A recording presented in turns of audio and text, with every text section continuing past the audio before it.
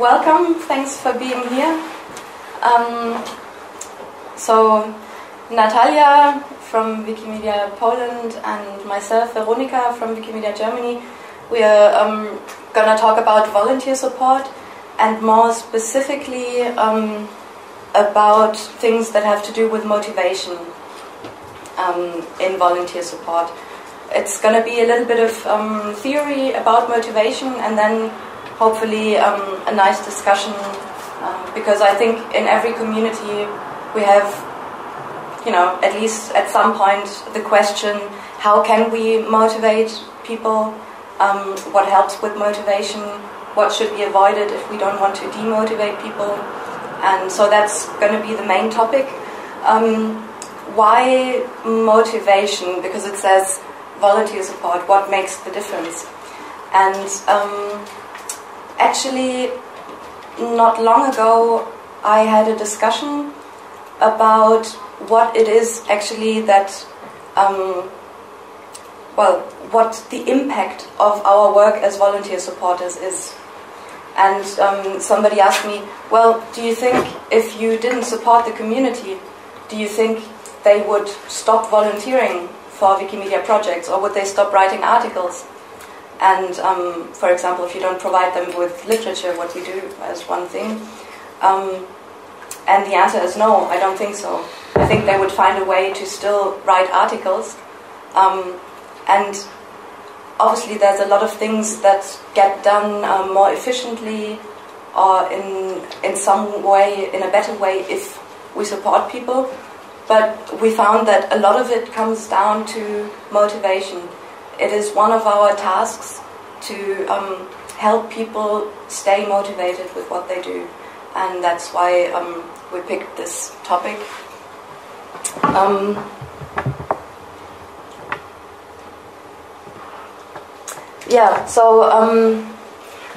Motivation is basically what is needed for people to do something. Without motivation, people don't do anything. It's it's the driving force, you can say. So obviously, if we want to increase our community size, or if we want to keep the people in the projects, what they need in order to do that is motivation.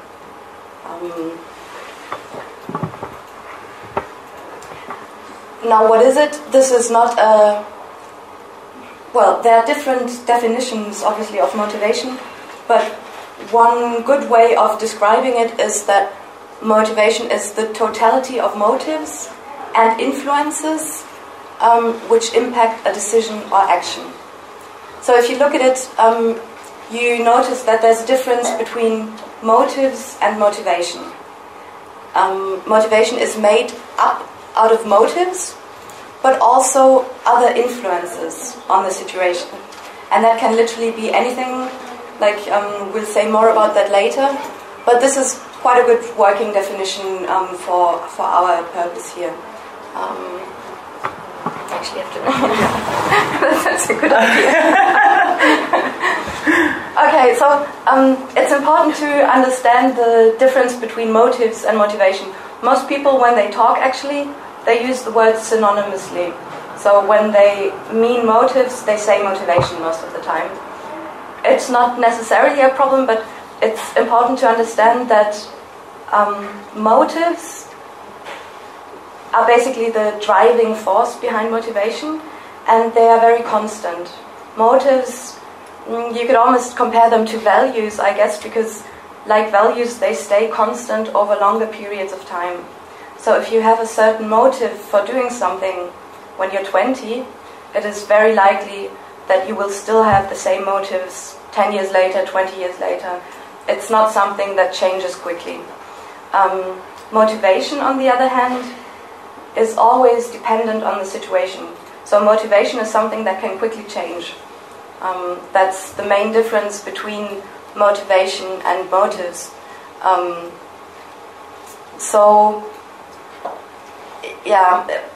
Nowadays motives and also motivation are usually categorized as intrinsic or extrinsic. Before there were differentiations used like altruistic and so on. That's not really the case in psychology nowadays anymore. Usually it's intrinsic or extrinsic.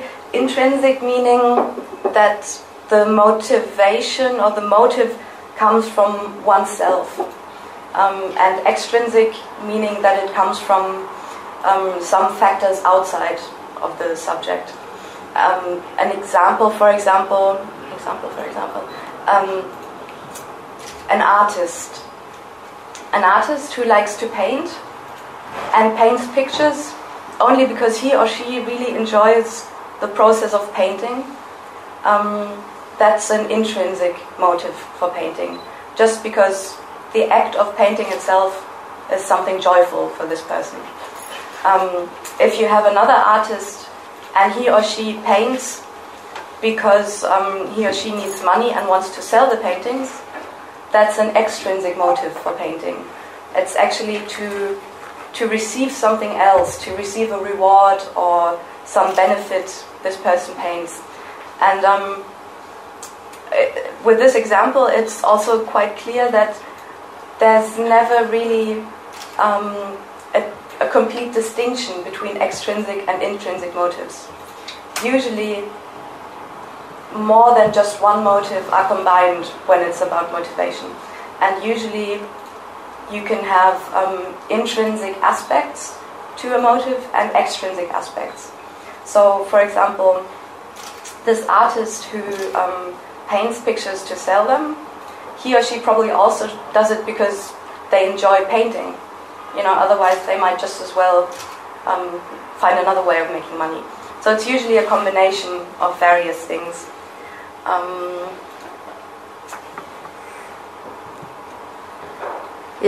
So intrinsic motivation is, you can't say the good kind of motivation or the bad kind of motivation. That doesn't make sense, but for long-term commitment, intrinsic motivation is very valuable because those motives don't go away. If you have extrinsic motives, if you do something just to receive an award or a reward or gain something from it, it is very likely that once you achieve that, your motive, your motivation might change. So the thing is that intrinsic motivation is very, very difficult to influence. And as volunteer supporters, I think, anyway, it shouldn't be our wish or our desire to influence people and manipulate them. That's not something that we want to do. But there are things we can do to help when that motivation is already there, to help nourish it. And one thing with extrinsic motivators, we talked a lot about prizes already during this conference. I was in a couple of sessions where people talked about prizes for either writing contests, photo contests, and so on. Those are typical extrinsic motivators. You do something, let's put it the other way. You get a prize for doing something. It doesn't have to be that the people who participate in a contest with a prize do it only because of the prize.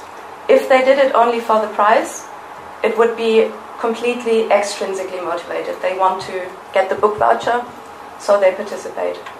For most, it will probably be a combination of various motives like before. Most people really enjoy taking pictures during Wikilab's Earth, for example.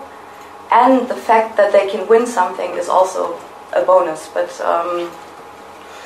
one problem now is just with extrinsic motivators that they can really have a negative effect. There are a couple of scientific studies, because the whole field of motivation is quite well researched when it comes to motivation of employees. That's a big field in management theory, but also in psychology. And there are some very interesting studies that show if people have an intrinsic motivation, an intrinsic motive for doing something, and then you give them an extrinsic reward for something that they were already doing without anything before that, it can happen that they lose their intrinsic motivation. It's called the over-justification effect. And this is especially likely to happen if they really enjoy what they're doing anyway, if they've been doing it for a while without any reward, and if to them it doesn't feel like a special task, if it's something that they would ordinarily do anyway. It doesn't have to happen, but it can happen. That's why there's one guy, Reinhard Sprenger, he says motivating kills motivation.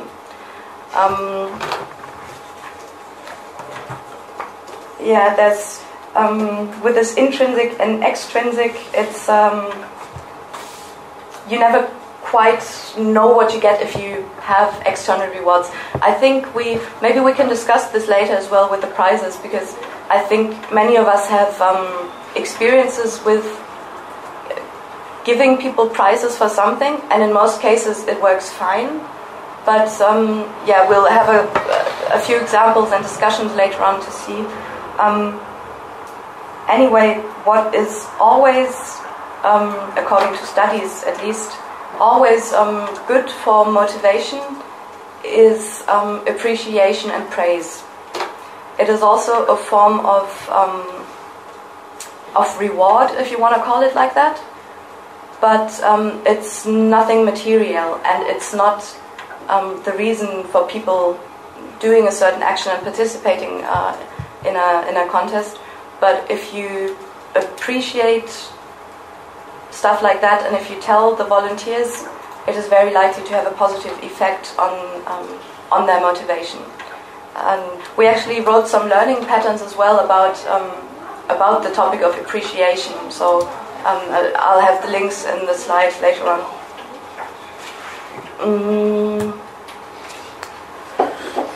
So that basically sums up what I said about the motivators and what can happen with extrinsic motives. Okay, so now the question is, if it's so difficult to influence intrinsic motives, and if extrinsic motivators can be so problematic, what choice do we actually have left? We thought about that quite a lot. Like when I first started learning about motivation and how it all works, I thought, okay, well, then basically there's nothing we can do, right? But the key is, if we look at the definition again, because motivation is this current state caused by motives and by the situation. So if we have no real impact on the motives, we have to work on the situation to have an effect on motivation. And that sounds very vague now, I'm aware, because the situation is literally everything. So literally everything, your personal situation, your financial situation, your health, your job, everything that surrounds you in a particular situation where motivation is of interest. But more specifically, when you volunteer for Wikimedia projects, it's also the situation directly relating to the Wikimedia context. So things like family, job, health, we will never be able to work on that part of the situation because it's out of our scope. But what we can, for example, do is work on the volunteering situation, and that can mean making it possible for volunteers to do what they do in such a way that for them they can easily combine it with their personal situation and are flexible enough for, to have time for their family and job and so on.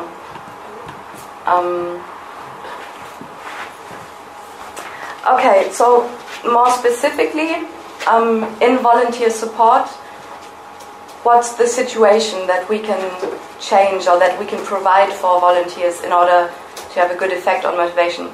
It's a lot of things. The activities, someone who wants to contribute. For people who are already contributing, they will know that there are many things they can do. But for people who are not so aware, they think, okay, so I can write articles and I can take pictures. What else can I do? And there's so many more things. And the more you can offer to people in terms of what they can do to get involved and to help, the more likely it is that they will find something that really suits their expectations, their wishes. And the better the match is between what people would like to do and what they do, the more likely it is to have a positive effect. And the flexibility, that's what we already mentioned with the, making it possible to have family and friends and do voluntary work. Also, participation is a key thing. That's also something that you will see if you read about about motivation in management when it comes to motivation of employees. In those companies where employees have more possibilities to actually participate in decision-making processes, the motivation is higher, according to some studies. So, I think as Wikimedia organizations, we're very, participation is how things work for us, but it can also mean, for example, that in your chapters or user groups, if you design a new program for supporting volunteers, say, you want to introduce a rapid grant or something similar, it might be a good idea to get the people concerned involved and actually talk to community before doing that. Then also low hurdles. So if participation, if volunteering is too complicated, if it's too bureaucratic, if you have to fill out like pages of forms before you can get a grant, that will have a negative impact on the situation, and thus a negative impact on the motivation. Also, if it's too expensive, for example, if you keep say going to a university to teach students about Wikipedia, and you don't get a refund for the train ticket, and you go there every month, and you end up spending a lot of money. For some people it might not be a problem, but at the moment where it becomes like a strain on the situation, that the financial situation is just too difficult, it will have a very negative effect on motivation. And that's one of the factors. All of those, if one of those aspects don't work, it doesn't matter how well defined your motives are, because a typical example would be if you volunteer at an animal shelter, you always go there to walk dogs.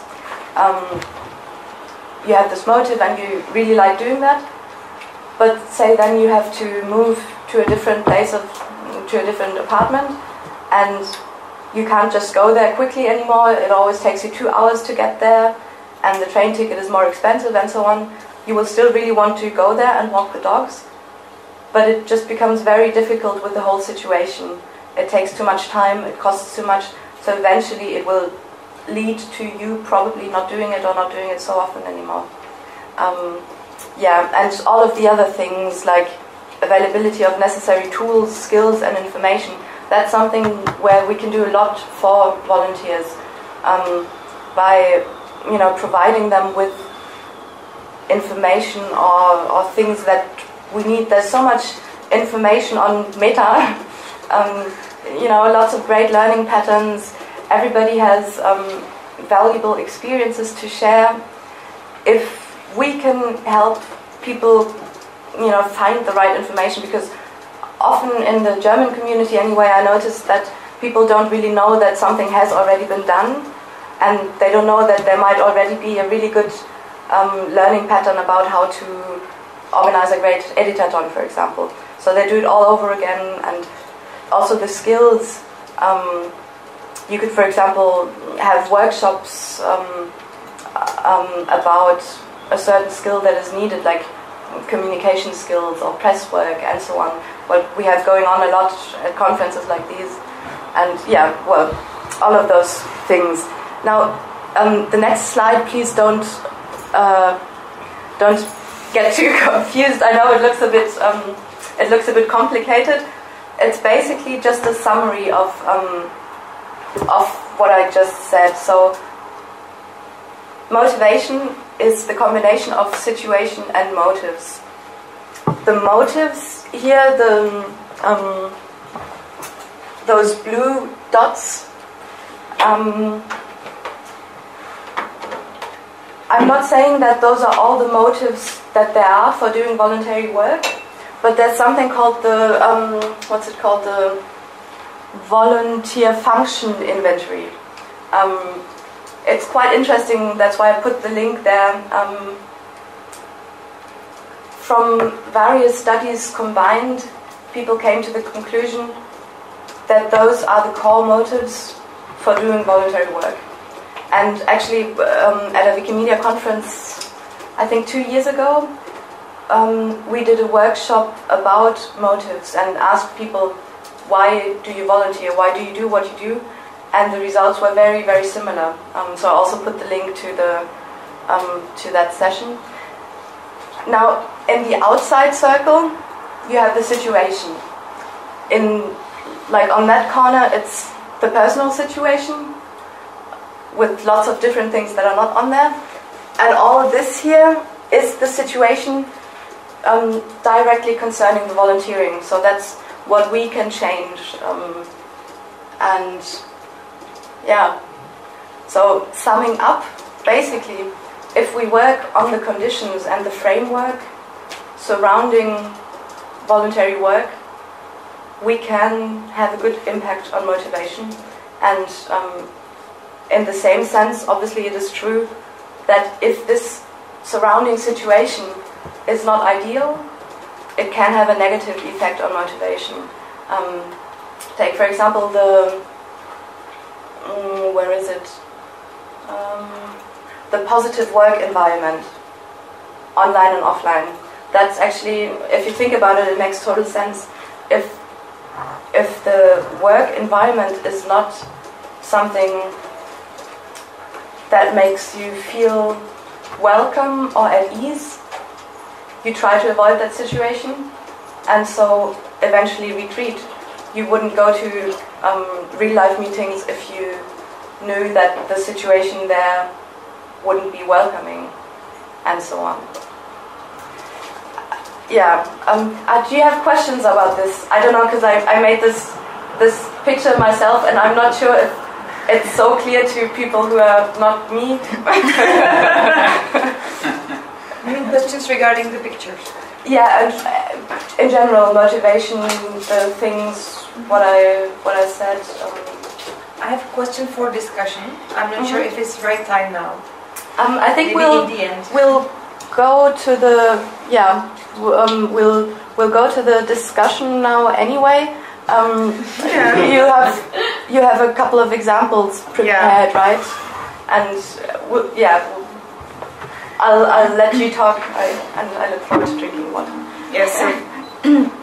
I don't know what your question is, so maybe there's a good time to ask it or save it to later and see if I'll relate to it along the way.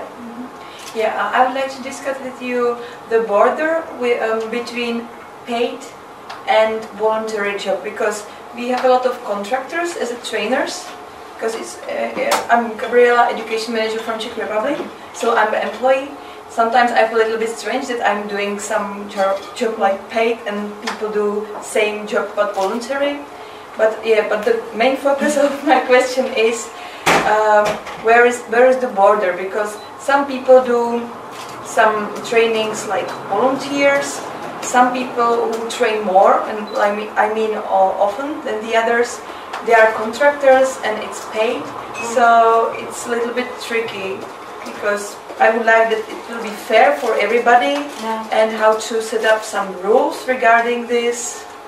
If you have some experiences.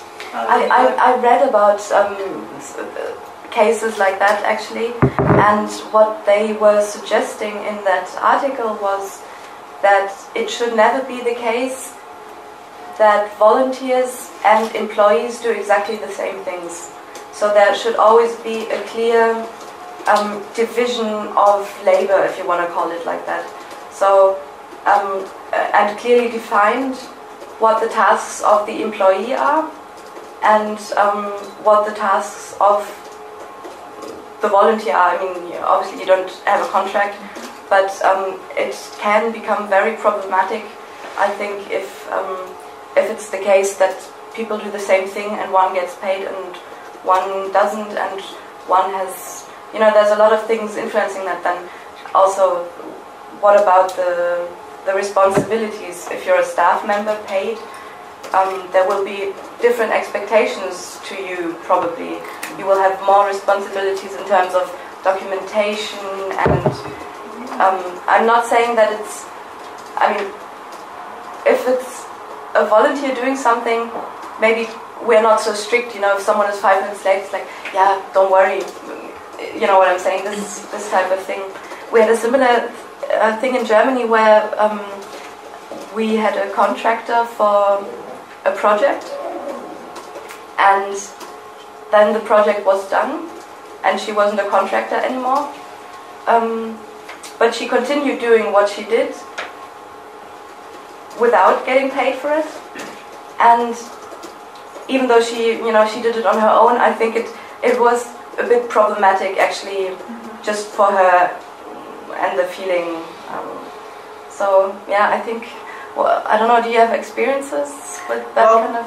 I think that this conference is a pretty good experience because we have our paid staff working on preparing this conference, and we have our volunteers working at this conference. So when we were building the task list, we let the volunteers choose what they want to do, when they want to do it, and we are not that strict in controlling the time that they come, exactly like Veronika said.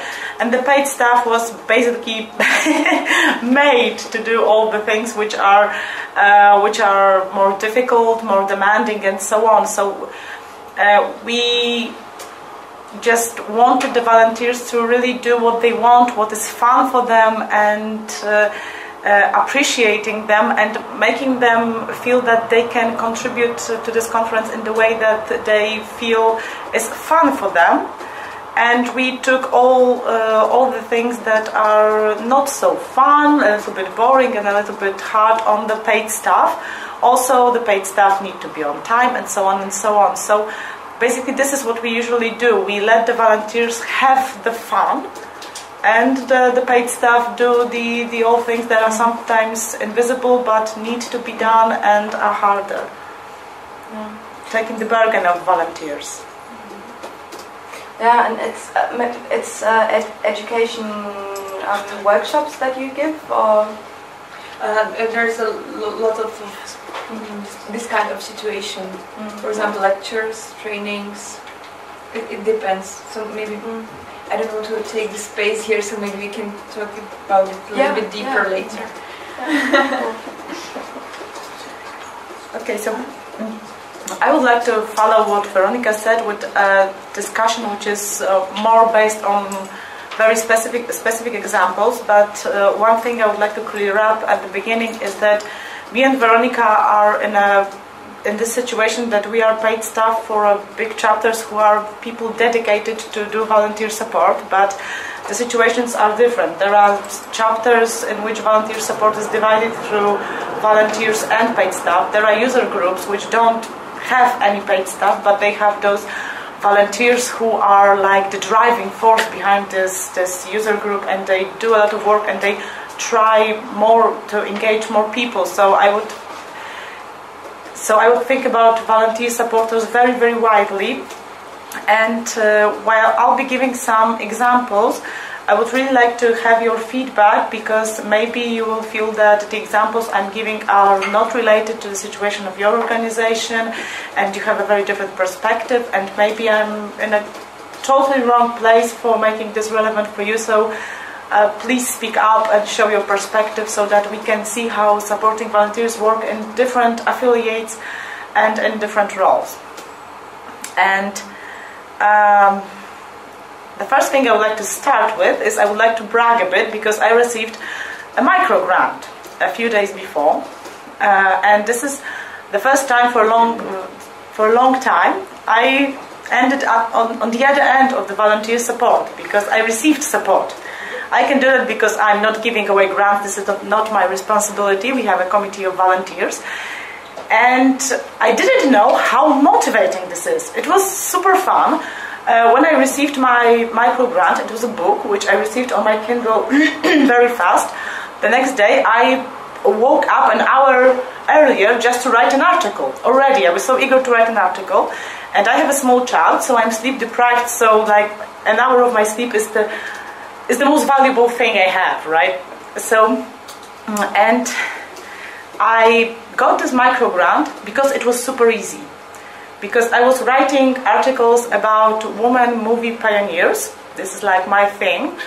And I found that there is a book, a great source, and I didn't have access to it. And I was frustrated because I really wanted to use it. And I knew that I can apply for a micro grant, and I did it right away. Writing the application took me 10 minutes, and the decision process took 72 hours, because this is how our micro grants program work. They're based on a very simple applications. You're just writing, I want to write this and that, and I need this, and this is how much it costs, and this is the link to the online shop. Thank you very much, I'll do it in like 12 months, a month, 3 months. And the committee decides on it very, very quickly. So it is super easy.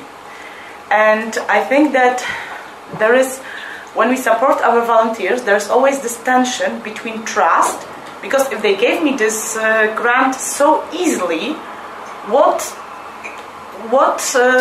how do they know that I will fulfill it?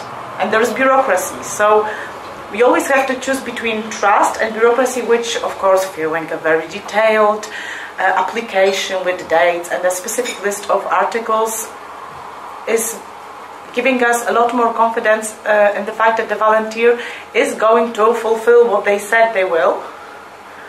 But at the same time, it's more difficult. And I don't know if I would apply for this grant, if I would have to like spend an hour on, research what is in this book, what do I need, and so on. So there is always this question, we should make things easy.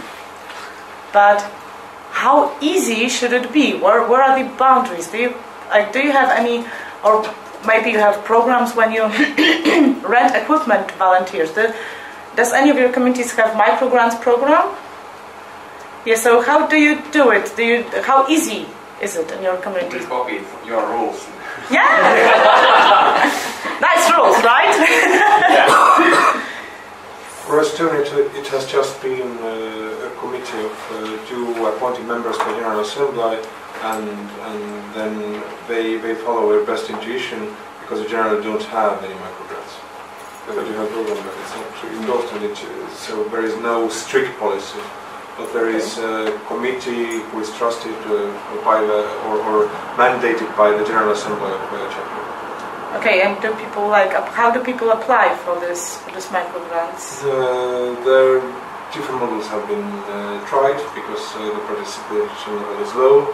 So we had certain time frames, windows where you can apply for, and we've also had a version where the window is open like throughout the year, and then you can apply for. So, and then you have to send an application to the committee, which consists of a general outline of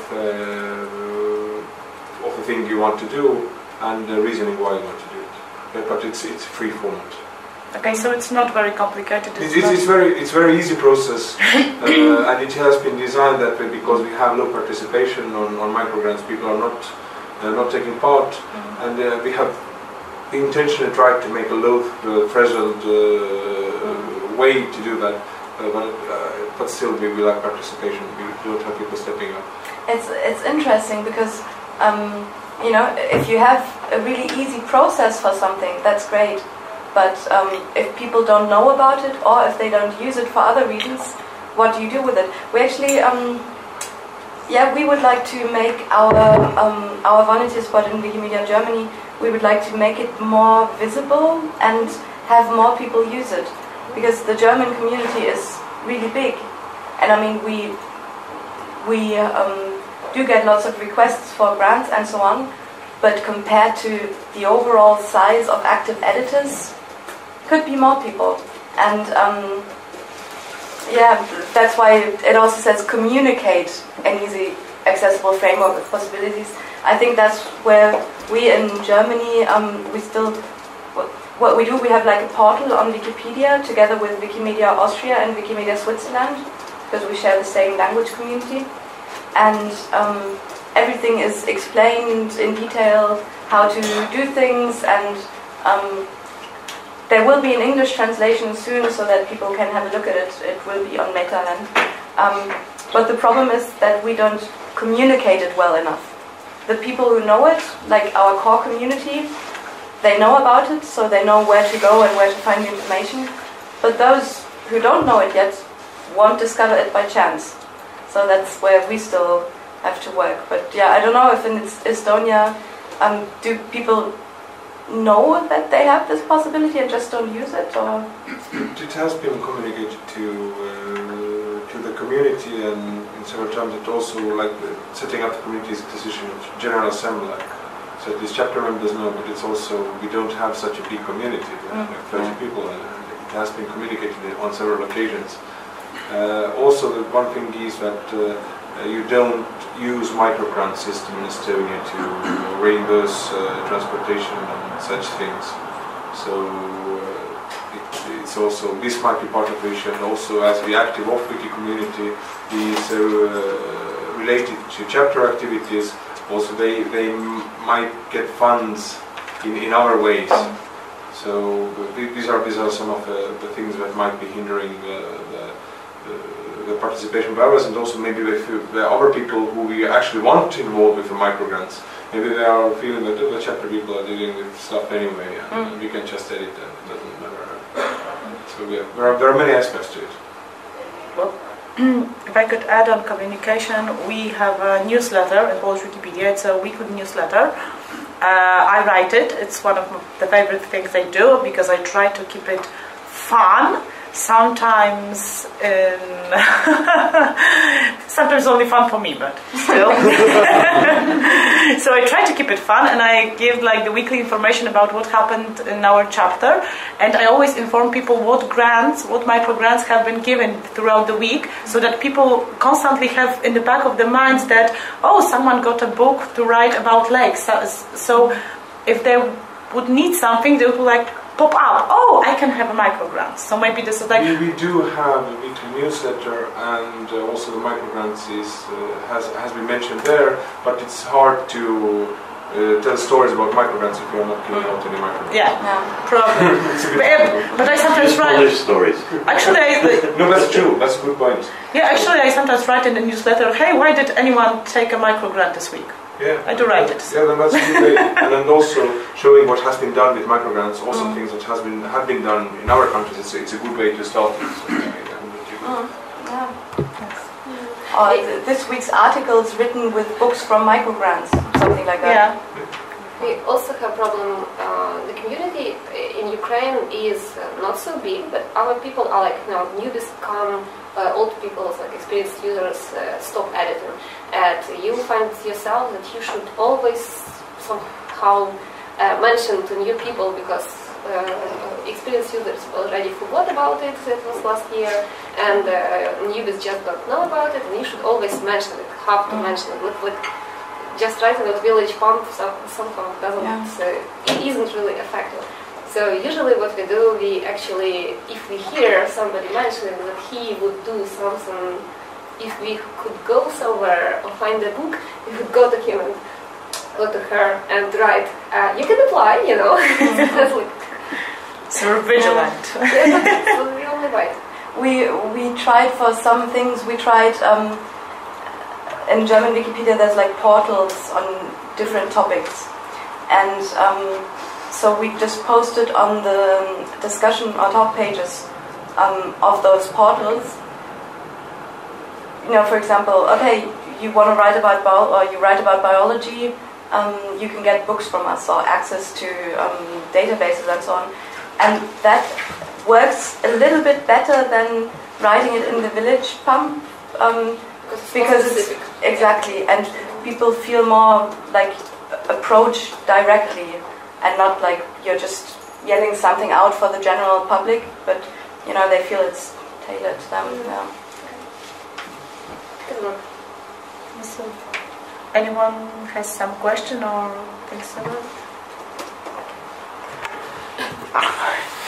Yeah, so the other thing is that we try to find ways to support volunteers, but in order to support our volunteers correctly, we need to know what they want. And we are pretty good in communicating to our volunteers, but we still need to look for ways to listen. One of the things I do in Wikimedia Poland is that I try to talk to as much community members as I can during our conferences. Sometimes I write emails to ask, well, how are you doing? And I write everything I hear down, because sometimes people tell me things which I don't find relevant, but when I write it down and I see there's some needs and questions and expectations that are not that big, but they are common throughout the community, I start finding solutions and things I can do. Also, we do some surveys between the community, but I like surveys because they always give me this feeling that now I found out something, but there are very closed form and you cannot find everything throughout the surveys. So I don't know, what are your ways to communicate with your community in the way that they can give you feedback about what you are doing in your user groups, in your chapters? Do you have some system? Do you have a way? In Germany, for example, we have a new thing now.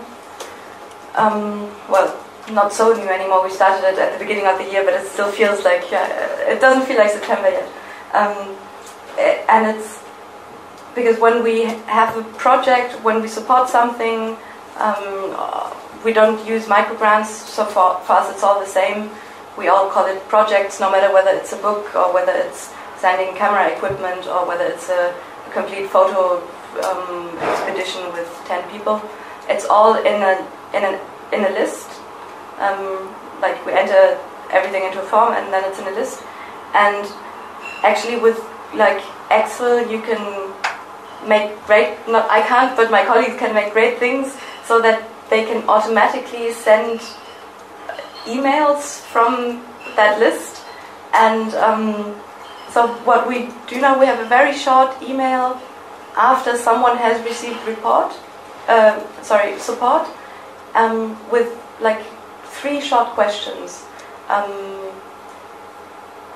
Were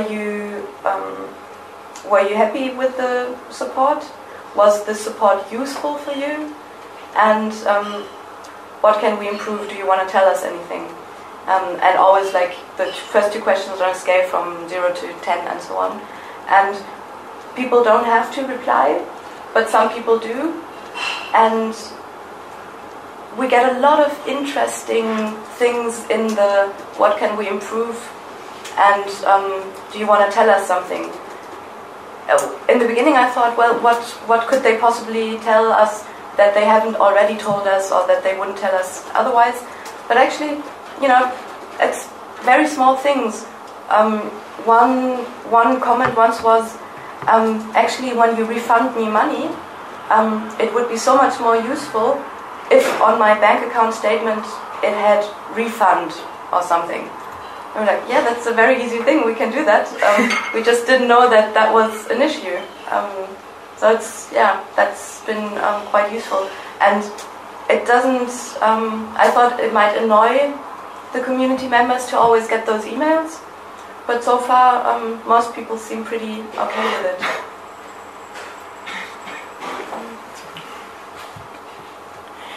Okay, I think this one is kind of important, and I expect that you had some situations like that in the past, because even if we have a very motivated volunteer who is doing a project, something might change, and the motivation of that person may change.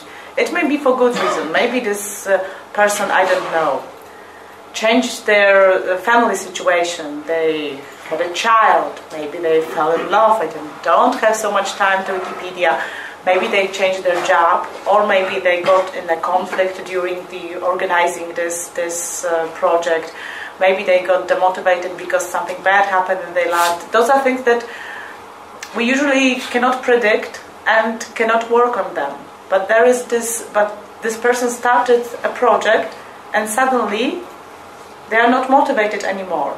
We had the situation that we had a photographer who went for an expedition, and he was very excited about his expedition and made many pictures. And then that person came back and suddenly didn't really want to upload pictures to Commons and was very demotivated. And we didn't know why. Probably something happened in his life. And it was very difficult to us because we needed those pictures. So those situations happen, and do you have such experience that so do you have any solution, advice, good practices, horror stories? For example, we have system that if we refund some costs, the condition is to upload pictures, to give us bills and so on, and after we refund the costs. So it's like, and it works. Yeah, this is the external motivation, right? Yeah, it's yes. Yeah, we also do it like this. I mean, in Ukraine, when you go somewhere, you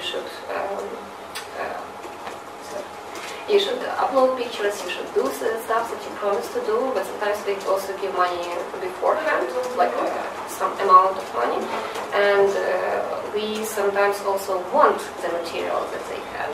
So we had a guy who, I believe it was a guy who couldn't lose motivation, didn't want to upload pictures, and we asked him to give us those pictures. We would upload ourselves and then OTRS permission. So for him it was like, giving us a shared link to his Google Drive with pictures and one email that we prepared. We really prepared everything. We prepared the text, we prepared everything. And OTRS requires now that you should upload pictures first and send them the OTRS with links to the pictures already uploaded that says that OTRS permission is pending. So we did everything, and all required, like all we wanted from him was one OTRS permission. But what, for example, but what if it doesn't have anything to do with reimbursement of costs or something? Say, for example, you're helping a volunteer organize a particular event, let's say an editathon, and with 25 people, a lot of preparation necessary, a lot of work that needs to be done beforehand. And now if that surrounding situation changes, if the motive of this person is probably still the same for wanting to do it, but say the situation changes, let it be the personal situation, sickness in the family is something, and all of a sudden in the middle of the preparations he or she can't continue with the same amount of dedication. What do you do in those cases? We already announced it as our project. Yes. We are going to carry it on, because it's already our project.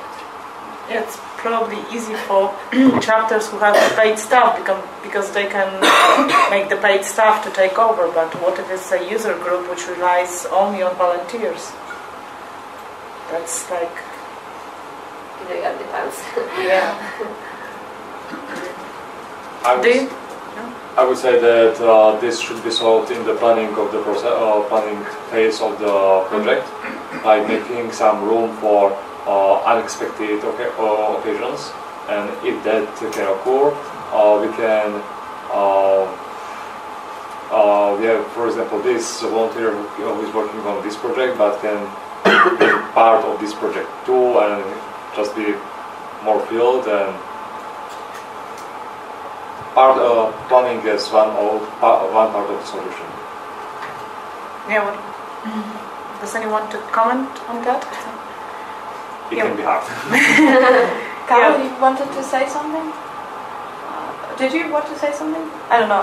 Did I see your hand or? No, I was probably leaning my head. Okay. It's a third day of conference, sorry. Yes. What? That's the thing that links to it. But I could, we have like I could minutes. say actually to follow up on what has been said, that these external motivators that we have spoken about, they actually may be one of the reasons why people don't want to participate, because I only get the money afterwards, I still have to pay myself anyway, it's so much hassle, I don't want to do that, and this is also what we can see actually with the conferences. So people, for example, in Estonia, maybe some people don't want to apply for a grant for going to some conference because we have to write a blog post afterwards. So I don't really want to do that. But this is also part why we send people to conferences, so they can share that. So, but it's these external, so to say, external motivators and the fun reporting you have to do afterwards. Not all of the people in our communities perceive reporting as fun. We have a lot of discussions we had a lot of discussions with our communities in the German-speaking countries, and I think now we've reached kind of like a good solution, because we try to be very flexible when it comes to what we expect from people afterwards. There's no set format that says, okay, afterwards you have to fill in this page with your documentation and so on. So what we do for every project beforehand, we decide with the person what should the results look like, what should the documentation be like, and it actually helps people understand why we need what we need and why we ask them for what we ask them for, and all of a sudden it becomes less, oh, I have to write a report. No, it's you want to share what you learned with the rest of the community. How else could they benefit from it as well? And that does help a lot of people. And if it's still an issue, we also offer like other things. We try to be flexible. You know, maybe we just have an hour of phone conversation with someone, taking notes, and with those notes we write something ourselves. It's not ideal, but for some people it can be a real hurdle, and keep them from doing cool projects, because they know, oh, I'm not the report kind of guy, and it's literally too stressful for them. So, but sorry, I didn't. So what we also try to do is that if we are having a bigger project, we try to have people. We want the whole process to be known by other people through all the steps, because if the volunteer will be demotivated because something happens, people can easily step up and do it because they already have the information, they know how the process is going, and they are pretty prepared, and this is not like the panic mode, because there's someone who is preparing, I don't know, a conference, a GLAM project and so on disappears, and you need to find out what was done, what was the communication with the partners and so on. If we are all aware how the process is going, it is very easy to step in and take it further. This is like the only thing that we came up with. Also, we try to have good relations with our volunteers and know what is going on in their lives, and maybe know when they are being overwhelmed and they don't want to say it, that I can do it anymore because I found a new job and this is too difficult for me, and so we like to know when to step in and say, hey, maybe you need some help, maybe you can take something away from you. The favorite part, the appreciation. So there are those learning patterns on Meta that we wrote a while ago. I just wanted to put it in there again because I mentioned this study that praise and appreciation basically always has a positive impact, positive effect on motivation. So if you want to be careful with extrinsic motivators, that's fair enough. But there's also ways of using praise as a motivator that will not lead to this, over-justification effect, the extrinsic motivators killing the motivation, basically. And appreciation, it's little things, like, for example, I like what you said, we like to know what goes on in our volunteers' lives. It's often just things like asking people how they are doing, and meaning it, of course, and showing genuine interest in the people you work with, and trying to understand their situation, learn about their expectations and needs, as you said. Also things like, for all of us in Wikipedia, using the thank you button. It's scientifically proven that, not the thank you button, I don't know if there's studies about that yet, but that this kind of praise or appreciation for someone's actions is an incredible motivator. And there are lots of good studies about that. If you're interested in that, I can... There was actually some study about the thank you button on wikis. Okay. I'm not sure, I think Asaf mentioned it, and it showed increased several percents. I'm not sure about the numbers, but it's researched and it has positive impact. Okay. Yes. I wanted to comment on your statement that it's virtually always useful to provide appreciation and praise. I would highlight an exception to that. It is usually very good to provide appreciation and praise, and good leaders and good community builders are generous with their appreciation and with sharing credit for their work. The one case where it might actually be a net loss to provide public appreciation is if you are appreciating the wrong thing. So if you, for example, develop kind of an automatic knee-jerk appreciation every time someone mentions they've done anything without looking into it, you may end up appreciating someone who did an activity, but the activity turns out to, for example, have been entirely copyright violations. Wikipedians tend to notice that kind of thing. And if you are seen to be praising the guy who essentially just plagiarized material into Wikipedia, you are seen to be an uncritical praiser, and that debases the value of your coin of appreciation. Yeah, very good point. So some minimal level of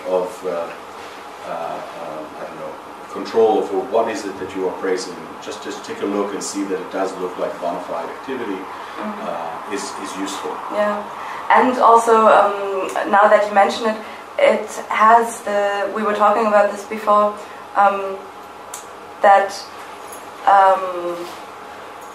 external motivators or extrinsic motivators almost always have a bad effect on motivation if it's for something that people would ordinarily be doing anyway, and if it's nothing that is perceived as special by them. So I think the same can also be said for praise. If it's something they don't even know, okay, that was not so special, why are you like all enthusiastic about it? That's probably the same effect. Yeah.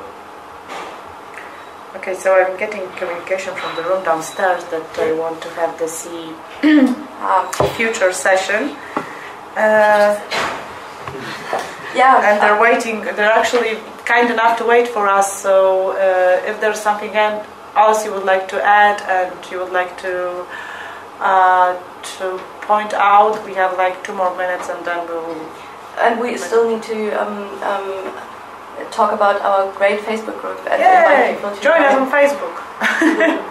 Yeah, because we like to, move the discussion to, not that we wanted to move it to Facebook, but we like to keep the discussion going, and Facebook has proven a good way of doing that.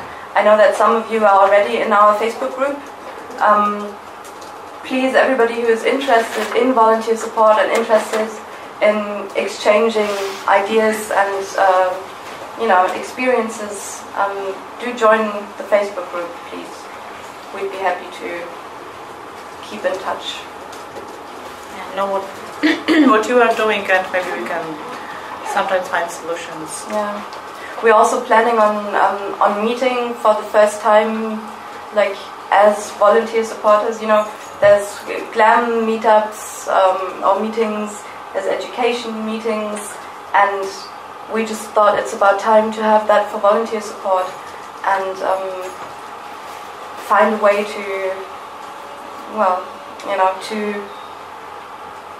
really get the exchange of experiences and ideas and supporting each other, get it going. Yeah. Thank you for your attention and your discussions. Okay. Yeah. Thank you. See you downstairs.